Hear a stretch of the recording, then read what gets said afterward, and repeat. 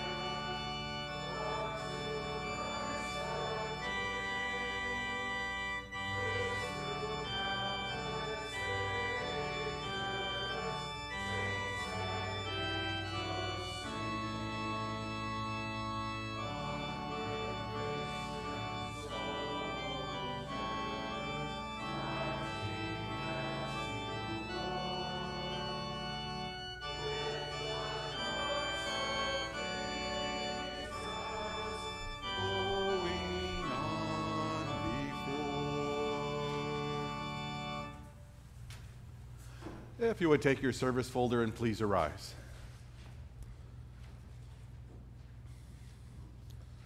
We worship today in the name of the Father, and of the Son, and of the Holy Spirit. Amen. Dear friends, let us approach God with a true heart and confess our sins, asking Him in the name of our Lord Jesus Christ to forgive us. Lord of life, I confess that I am by nature dead in sin, for faithless worrying and selfish pride, for sins of habit and sins of choice, for the evil I have done and the good I have failed to do. You should cast me away from your presence forever. O Lord, I am sorry for my sins. Forgive me for Jesus' sake. Christ has died. Christ is risen. Christ will come again. In His great mercy, God made us alive in Christ, even when we were dead in our sins. Hear the word of Christ through His called servant. I forgive you all your sins, in the name of the Father, and of the Son, and of the Holy Spirit. Amen. Please be seated.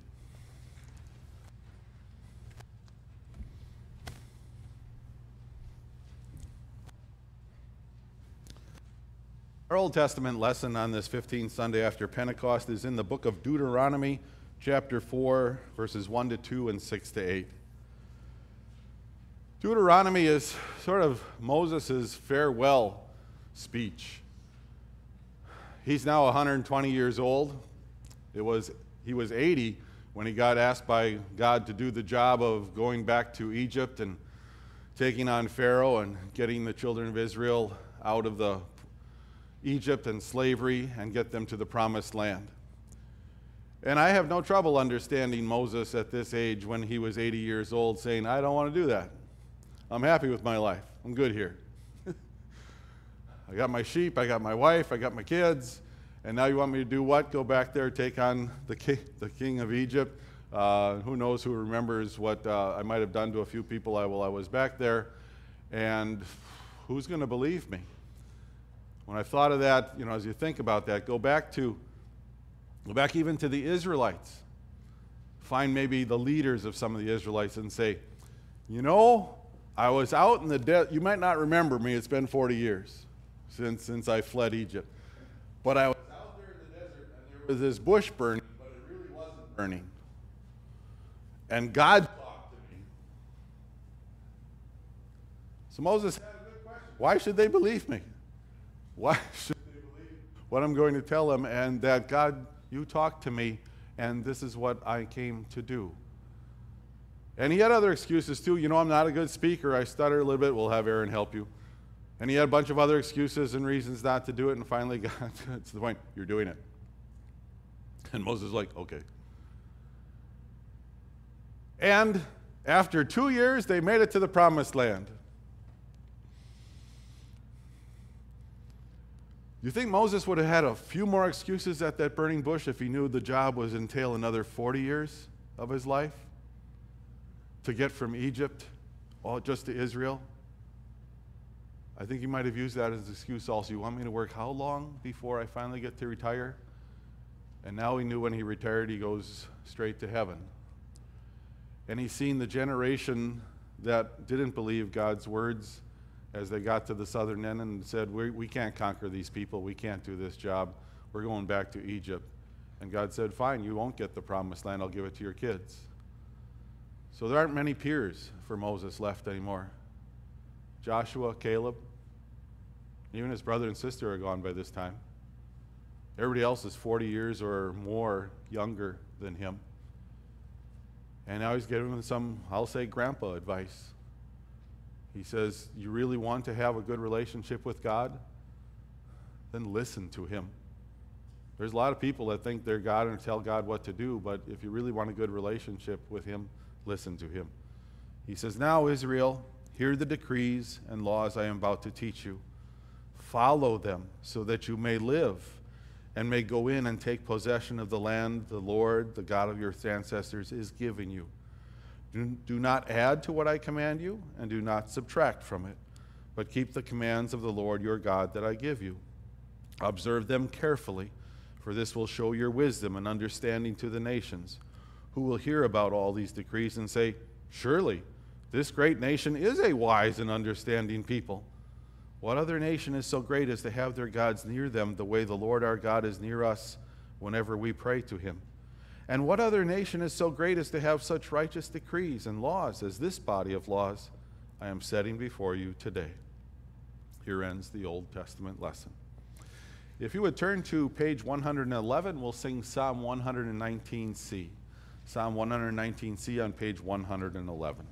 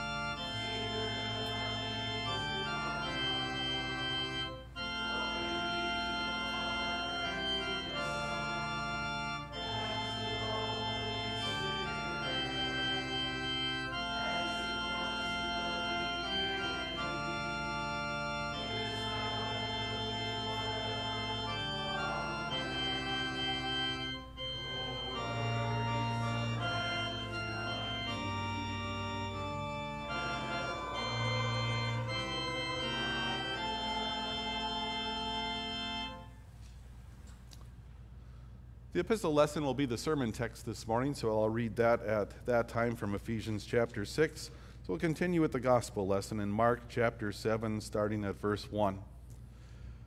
Moses told the people, don't add to the law, don't take away from the law. Luther had that as one of his major, slogans for what he thought was important in a way to follow God. We had the three slogans, sola scriptura, sola gratia, sola fide, which were Latin for scripture alone, grace alone, faith alone. That scripture and scripture alone is where we are told what to do and what not to do, and how we're saved, the law and the gospel. And then obviously that gospel, that we're saved by God's grace. God sent his son, Jesus, to die on the cross. He paid for every one of our sins, so we won't have to earn our way to heaven. Just believe that it's a gift from him. That's where the faith came in. But with the sola scriptura, and as Moses said, don't add or take away, that we've always had that as Lutherans, that if God says don't do this, then we understand we should not be doing those things. If God says to do these are the things we should do. And if God doesn't speak on an issue, then we have freedom. We have choice. How do you want to do this? We've got leeways. You want to do it this way? I mean, there's nothing that says what color house do you have to have? What color carpet do we have to have in a church? And so many other things that I won't even get close to, border ones. But every once in a while, people always want to say, oh, we got to do this if we really want to be a Christian. And unfortunately, that's what happened at the time of Jesus with the Pharisees. They had good intentions. They had good intentions. The Pharisaic organization that was started about 50, 60 years before Jesus was born, basically, they looked around on themselves. We're not following what Moses told us to do. We're not listening. We should be reading the Bible more. We should be more dedicated to our sacrifices. We should be better husbands. We should be better fathers. What can we do? So they had that sort of club to encourage each other to be better followers of God. But once they got done with the basic laws of Moses, which said, don't do this, do this, it's like, well, what can we do even more? So they started saying, how much of the Bible do you have to read per day? How much do you have to have it memorized? How far on a Sunday can you actually walk before it's work? So they actually measured it out and said 1,000 steps. If you only do 999 steps on the Sabbath day, you're good. And if you take 1,001, you're a sinner. And they had a whole bunch of other things like how to wash your hands. The proper way to wash your hands. Now, I know we've gotten into that a little bit lately because we teach our kids, happy birthday to you, happy birthday to you, happy birthday, and do that twice, and then that's how long enough to wash your hands. Okay, but we haven't made that a commandment yet. Or how fast or slow you sing happy birthday to you to get your hands thoroughly washed. We haven't made that a commandment yet. And that's why Jesus was a little concerned that they've been taking their man-made commandments and elevating them to his commandments, and then judging other people who don't keep them the same way. And trying to get that through to these people to help them understand the law was help you to see that you're a sinner and to control behavior, but you've lost the gospel. You've lost the gospel that God loves you and cares for you. And even the Sabbath day about not doing work, that was to tell people, take a day off. It was a commandment to take a day off. And as Paul said in another place, he didn't even care what day it was. Take a day off. If you're a nurse, you're a policeman, you work weekends, Saturday and Sunday. Take some day off because just don't work every day. God gave his commandments out of love, not to punish us or just to control us. The Pharisees and some of the teachers of the law who had come from Jerusalem gathered around Jesus and saw some of his disciples eating food with hands that were defiled, that is, unwashed. And the Pharisees and all the Jews do not eat unless they give their hands a ceremonial washing, hold to the tradition of the elders. When they come from the marketplace, they do not eat unless they wash. And they observe many other traditions, such as the washing of cups and pitchers and kettles. So the Pharisees and the teachers of the law asked Jesus, why don't your disciples live according to the tradition of the elders instead of eating their food with defiled hands? And Jesus replied, Isaiah was right when he prophesied about you hypocrites. As it is written, these people honor me with their lips, but their hearts are far from me. They worship me in vain. Their teachings are merely human rules. You have let go of the commands of God and are holding on to human traditions. Again, Jesus called the crowd to him and said, listen to me, everyone, and understand this. Nothing outside of a person can defile them by going into them. Rather, it is what comes out of a person that defiles them. For it is from within, out of a person's heart, that evil thoughts come. Sexual immorality, theft, murder, adultery, greed, malice, deceit, lewdness, envy, slander, and arrogance and folly. All these evils come from inside and defile a person. Here ends the gospel lesson. If you would arise and take the insert from today's service folder, let us join together in professing our Christian faith using today the words of the Nicene Creed. We believe in one God, the Father, the Almighty, maker of heaven and earth, of all that is seen and unseen. We believe in one Lord, Jesus Christ, the only Son of God, eternally begotten of the Father, God from God, light from light, true God from true God, begotten, not made, of one being with the Father. Through him all things were made. For us and for our salvation, he came down from heaven, was incarnate of the Holy Spirit and the Virgin Mary, and became fully human. For our sake he was crucified under Pontius Pilate. He suffered death and was buried. On the third day he rose in accordance with the Scriptures. He ascended into heaven and is seated at the right hand of the Father. He will come again to judge the living and the dead, and his kingdom will have no end. We believe in the Holy Spirit, the Lord, the giver of life, who proceeds from the Father and the Son, who in unity with the Father and the Son is worshiped and glorified, who has spoken through the prophets. We believe in one holy Christian and apostolic church. We acknowledge one baptism for the forgiveness of sins.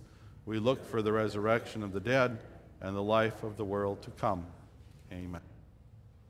Please be seated. And we'll continue with the singing of our next hymn, number 475, "The Man is Ever Blessed Who Shuns the Sinner's Ways."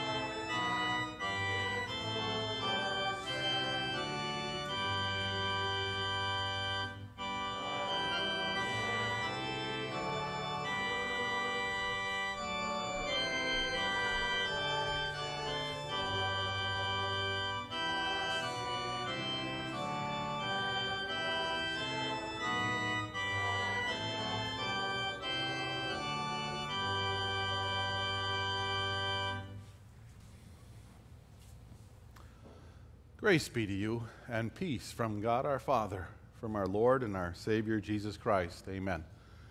The text upon which we base our meditation today is the book of Ephesians, as Paul finishes us this letter to that church, chapter 6, verses 10 to 20. Finally, be strong in the Lord, and in his mighty power. Put on the full armor of God, so that you can take your stand against the devil's schemes.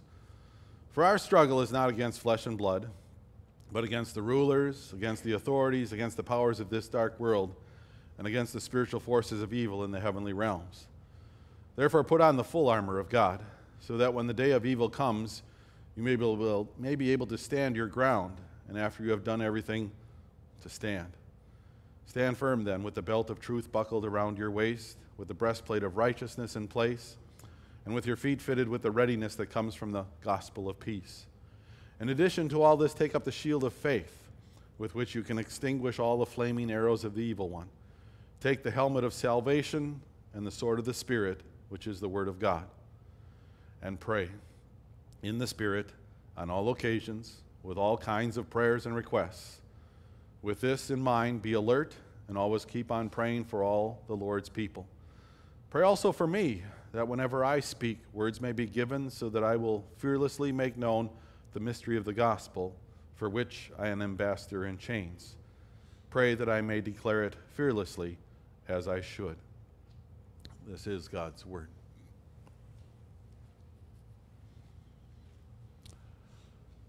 Dear friends in Christ, the start of this week, 6 days ago, did not look good. I was watching the news and COVID numbers going up.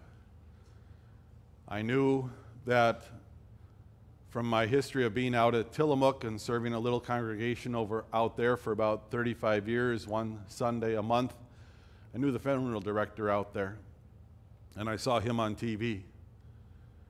And I saw him in regard to the article that in 18 months they had 6 people die of COVID in the city of Tillamook, and now they had 7 die of COVID in 7 days. And so he was one of those requesting a refrigerator truck so that he could have enough place to store the bodies until they could have the funeral out there. And then all that Afghanistan stuff, I mean, watching people desperate because they knew their lives were in danger to get out of the country. And even the ones I saw on the regular news, you know, that because they had been translators, they had helped us in other things. I also knew from Christian radio and others, all these people that had come to become Christians, and listening to how people over here were trying to get money to help those people get out of the country too. And then maybe on a lighter note, I knew at the beginning of this week, by the end of the week, I would be turning 66 years old. What a bummer.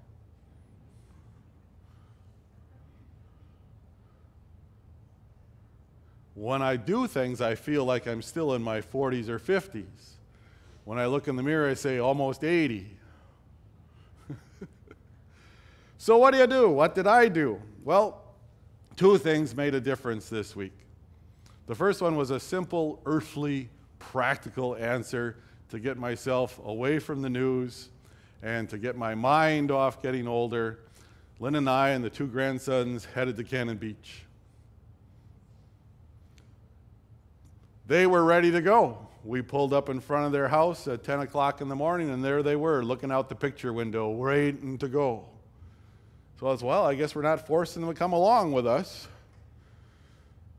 So we got everything in the car for the day and for the promised sleepover at Grandma's house, and we headed out to the beach.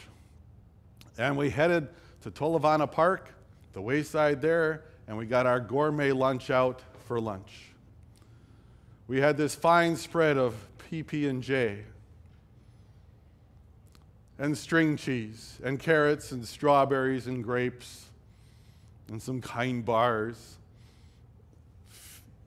It was amazing. Everybody had what they wanted. Then we headed to the beach. And we did an awesome thing. We dug a hole. Because when you're with a 4-year-old and a 9-year-old, that's what you do to enjoy the beach. We dig a hole. And then once you have a hole, you know what you have to do next. You got to go get some ocean water and carry it in little plastic buckets from the ocean to pour it in your hole, upon their discovery that it doesn't stay there very long. But they still did it and enjoyed it and asked us to help. But after a while, when knowing that the water was never going to stay in that hole, at least the sand got wet. And now you can make castles easier and build at least a fort around your hole. And then we did get the stunt kite out, and the 9-year-old's getting better. He doesn't cross his hands so much, and Grandpa has to say, stop. In fact, he got so good after a while that he said, I'm ready to stop now, because his little arms were starting to get tired.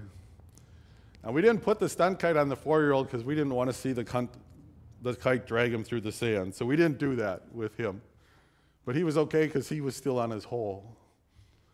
The tide went out, got down to the area where we could walk around among the rocks and see sea stars and anemones and an urchin. They say they saw an octopus, but I'm not too sure. And then we went and got ice cream. And then we got in the car, and the 4-year-old fell asleep for about an hour. And then we went to that gourmet restaurant called Burgerville in Hillsboro and took that from the takeout window over to a park, and we sat and ate dinner. Came home, watched a Disney movie on TV, said our prayers, and crashed. And Grandpa crashed. And the next day we got up and French toast and bacon with lots of syrup and played a game of Rummy Royal, teaching the grandkids how to gamble and play with chips. and then mini golf, and drop them off at their house, and Grandma and Grandpa come back again and crash.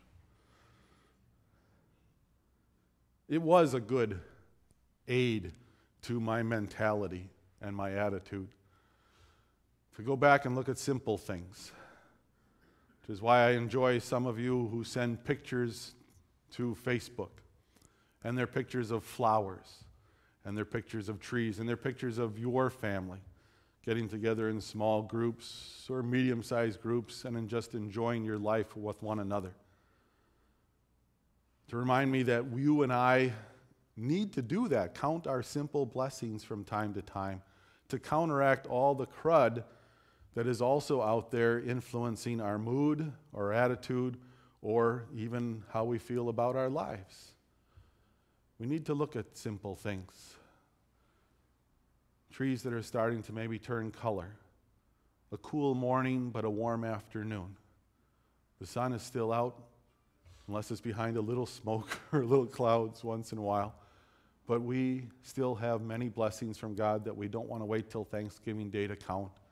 But we still do that. But I reminded myself I needed to focus, because it doesn't automatically happen, because the devil gets me very distracted by everything else. And that's why when I read God's Word, I remind myself sometimes it's important what to do in God's Word. Because there's the practical thing to do, but I also know God tells me go back to His Word for comforting passages. But not all the passages in God's Word are comforting. And that's why at the beginning of this week, as I have my other Bible at home, I have an Old Testament bookmark and I have a New Testament bookmark. So a little bit this week, then the next week the other one, a little bit this week. And it just so happened that on Monday I started Jeremiah. That is not a book of the Bible to start your week in. It's just not. Everything was going wrong. The people weren't believing, all the other stuff. And it was like, I got to get back to the Gospels. I got to get back to the New Testament this week just because I need something different from God's Word. Not all of God's Word. God's Word will bring you back into a good mood. And this text today helped. It helped because first it reminded me against who's behind all this junk. When it tells me to put on the full armor of God so you can take your stand against the devil's schemes. For our struggle is not against flesh and blood, but against the rulers, authorities, and powers of the dark world, and against the spiritual forces of evil in the heavenly realms. That's not going to be on the news. You're not going to see that on Fox, CNN, ABC, CBS, or NBC. Who's really behind all the crud that's out there in the world and in our lives because of sin that he got into the world in the first place with Adam and Eve. The devil is out there using all these things to get us to ask ourselves a few questions. It's the same temptation question that was asked of Adam and Eve when they were in the Garden of Eden before they sinned. And the devil pointed out that tree that God said, leave this one alone. Leave this one alone. This is the way you can worship me. This is the way you can praise me. This is the way you can thank me for all the other things you have on this earth. Leave this one tree alone. And the devil's temptation was, God is holding out on you. Your life could be better. Your life could be happier. You could be smarter, more intelligent. You could be like God if you ate of that tree. God doesn't really love you as much as you think. Those are the same temptations that the devil uses on you and me today. God does not love us, or else you wouldn't have this problem. God doesn't love us, or you wouldn't have this issue. God isn't really protecting us. God isn't really caring for us. And He's not as almighty as you claim Him to be. Otherwise, your life would be better. He's still using those same temptations. And Paul knew it. He's in jail right now. He was not being figurative when he said, I'm an ambassador in chains. He's in Rome, he's in prison, awaiting that first trial after the shipwreck off the island of Malta, and then he gets another ship to finally get him to Rome to plead his case that he's not preaching a heretical type of religion. And the Ephesians were worried about him and also asking those questions. If Paul is a missionary for the one and only God, the almighty, powerful, and loving God, then how come he's languishing in a prison? And it's been over 3 years since he first got arrested in Jerusalem, because he was in Caesarea for a couple years. Then you got the Crete, then you got the shipwreck, then you got Malta, and now he's finally in Rome, and now he's awaiting trial. So it wasn't some quick, speedy, you're in one day, out on bail the next. And so the Ephesians are concerned. But when Paul writes this letter, he just gives them more preaching advice, as we've been going through over the last few weeks. Husbands and wives, how should you treat each other, all these other advice to kids and all the other things, but mostly, again, for those first 3 chapters, you are loved by God, and remember, he loved you so much, he had his son die on the cross, so you get to go to heaven for free. We're saved by faith alone, not by works, was in this book of Ephesians, to help them remember to look past some of the obvious earthly things to what God really has done for us.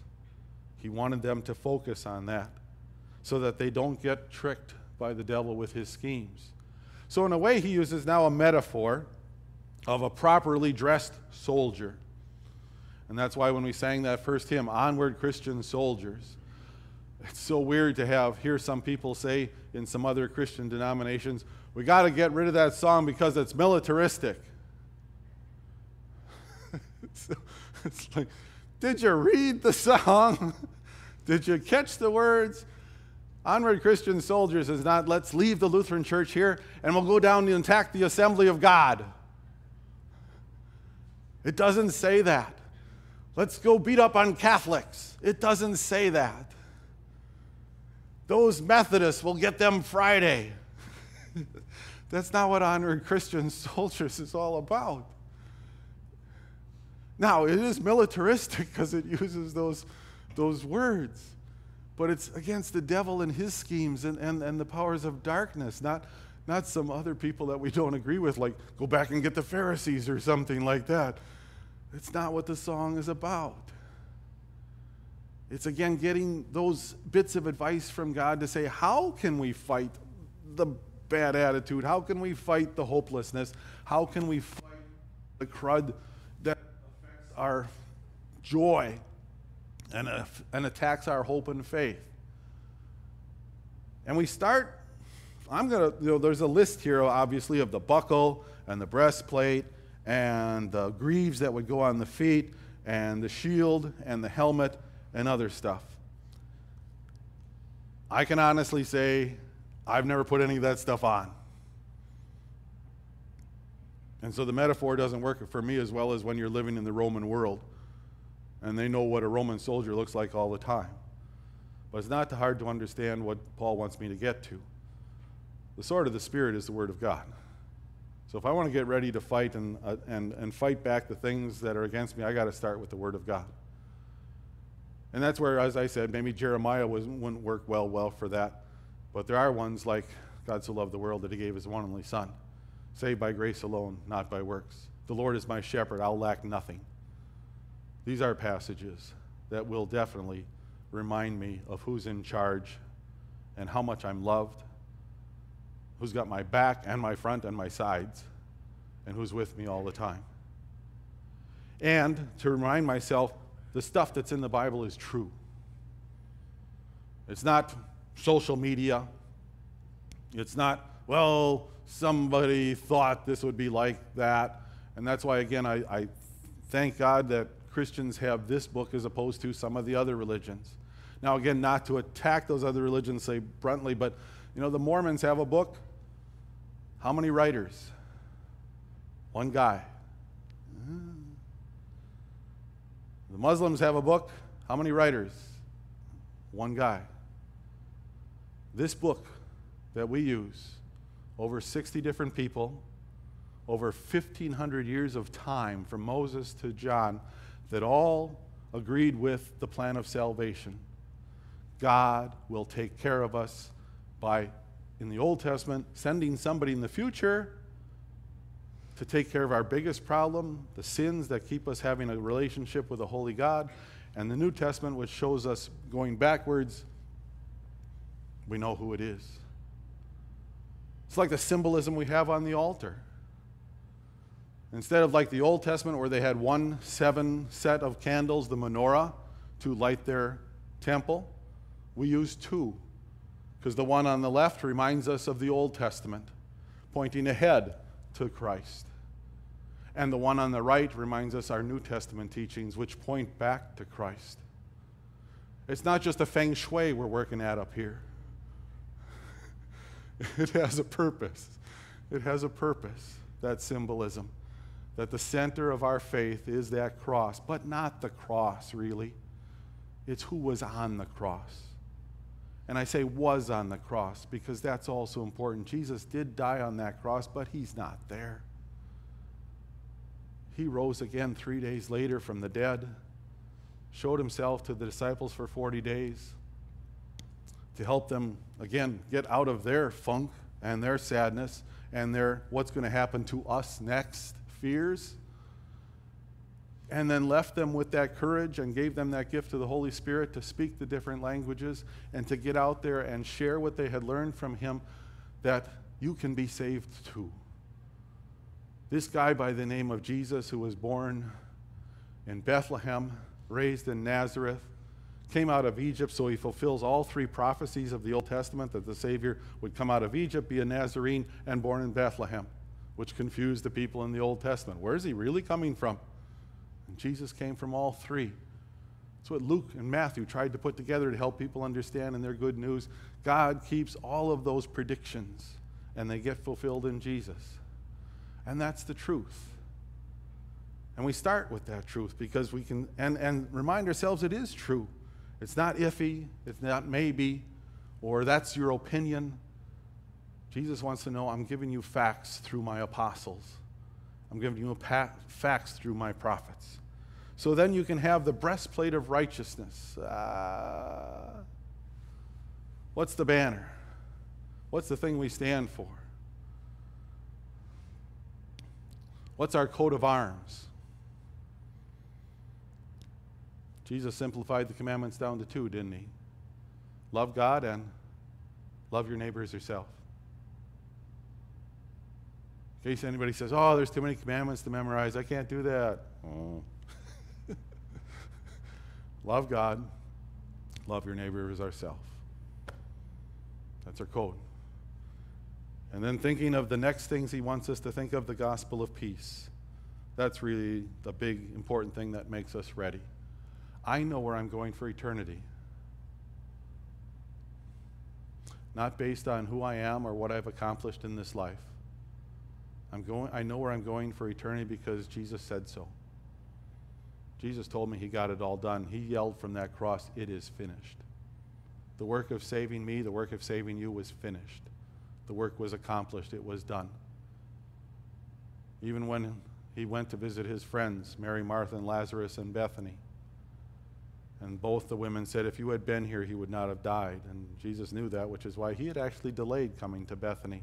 He waited till his friend Lazarus died because he wanted them to have another gift, the gift of seeing how powerful he was, and including love. That he could raise their brother after he'd already been in the grave for a few days, which is why they said, you don't want to roll that stone back because he already smells.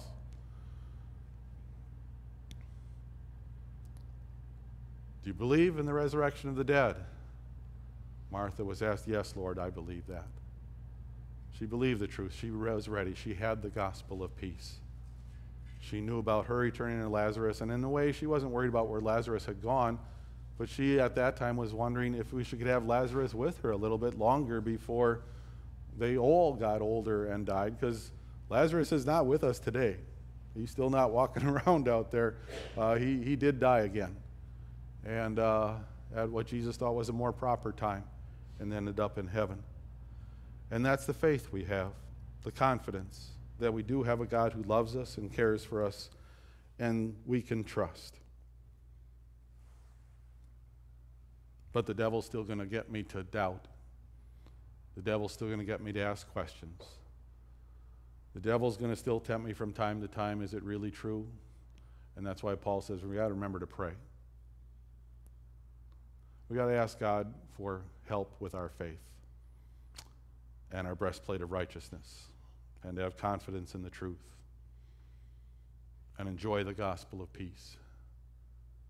He will answer that prayer. And then pray for others.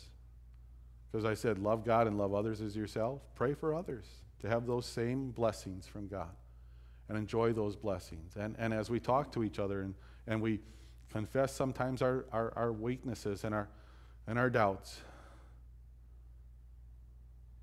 and we don't just say to the other person, well, stop that.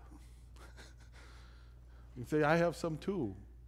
What does God tell us to do? Get back into His Word, encourage one another, and pray that He will help us through those things. Do we have any doubt that God will answer a prayer that way, the correct way? I mean, if I ask for a yacht for my next birthday, should I expect that? I don't think so. Now, some of you, because some of you have done this before, I said once, should I pray for a big house in my retirement? And somebody gave you a model house for my train set. And I know I did the same thing. I gave my 16-year-old firstborn a car for her 16th birthday. It was in a box about this big, a nice Mustang, blue color she wanted. So that's not what I mean when I say next year you can get me a yacht. But you can do it as a joke if you remember. You get me a little boat, maybe at least with a battery in it, so it...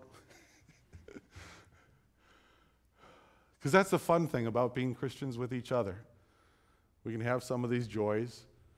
Because when that happened, when somebody bought me a house like that, I said, at least I know they were listening, Lord. I wasn't just talking to a bunch of people who stare at me. But when we ask for those things He knows we should have, He's certainly going to give them to us and help us with them. Even if He uses two little kids to remind me of the simple blessings I have, and then go back to His Word and say, you're going to heaven. I've already got that taken care of. Enjoy the peace of God. Amen. May the love of God, which He does have for you and for me, and which goes beyond our understanding, keep your hearts and your minds focused on Christ Jesus. Amen. Let us pray.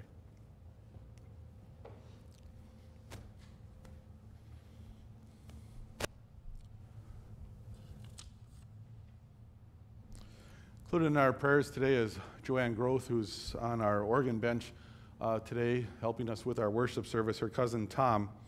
Tom and his wife all have a regular problem throughout their life. They're both blind but deaf, but they get through life with each other and support each other. But Tom this week was found unresponsive, and medics were called to the house. Helped him regain consciousness, got him to the hospital. But they're still running tests for heart things, stroke things, and other things. We'll include him in our prayers. Dear Heavenly Father, I am reminded again that though on the news there is sort of one disease being talked about on a regular daily basis, as it should be, because it is a big issue. Help me to remember that also many other people are dealing with what we call the regular things and the regular problems, both small and big. And bring them to you in prayer, as you tell me to bring just other things to you in prayer. Help the doctors find whatever the problem is. And then help the doctors even come up with not just a prognosis and a diagnosis, but also a remedy, so that he can be at home again with his wife and enjoy the life that you have blessed them with. I've only met them a couple of times at various family gatherings at the Gross. But even with their handicap, the joy that they have in life and each other is something not to take for granted either. Help me to see these things in life and put always the best spin and construction on simple things, just like you blessed me this week with peanut butter and jelly sandwiches and string cheese and strawberries sitting out by your wonderful, glorious beaches. Thank you for family. Thank you for friends. But most of all, thank you again for sending Jesus to die on the cross. Thank you, Jesus, for going and doing that. You got punished for my sins. The things I deserve to be punished for, you got punished for in my place. And thank you, Holy Spirit, for helping me believe the truth so I can enjoy the gospel of peace. Amen. Let us join also together in the prayer Jesus taught us to pray. Our Father, who art in heaven, hallowed be thy name. Thy kingdom come, thy will be done, on earth as it is in heaven. Give us this day our daily bread, and forgive us our trespasses, as we forgive those who trespass against us.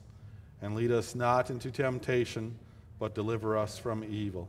For thine is the kingdom, and the power, and the glory, forever and ever. Amen. The Lord bless you and keep you. The Lord make his face shine upon you and be gracious to you. The Lord look upon you with his favor and give you his peace. Amen. We'll continue with the singing of the next hymn, number 474. Stand up for Jesus. And let's do that literally this morning. So if you would please arise.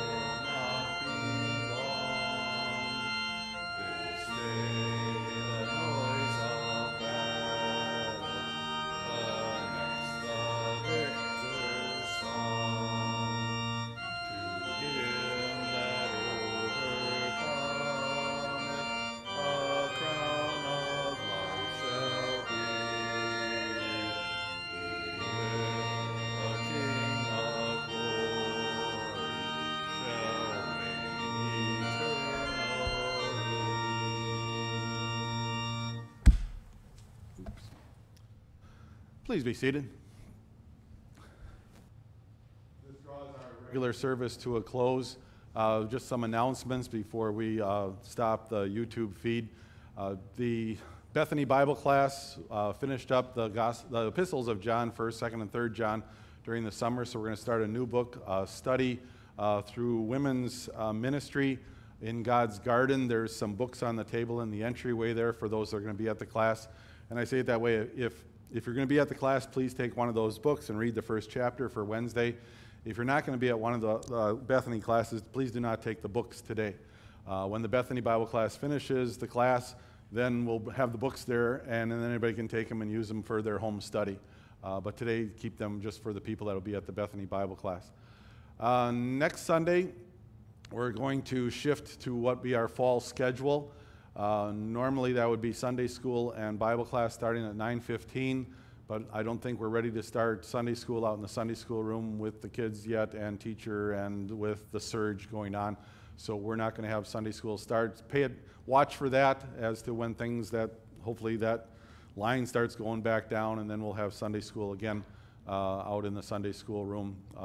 But if you would like the lessons, if you would like to do some homeschooling with the lessons, I do have sheets for the various grades that are available in the fellowship hall. I also have some out in the Sunday school room because I didn't bring all the grades over here this morning. If you would like those, I'd be happy to give them to you, and you can use it to teach at home, and then we'll work out what we're going to do otherwise with that.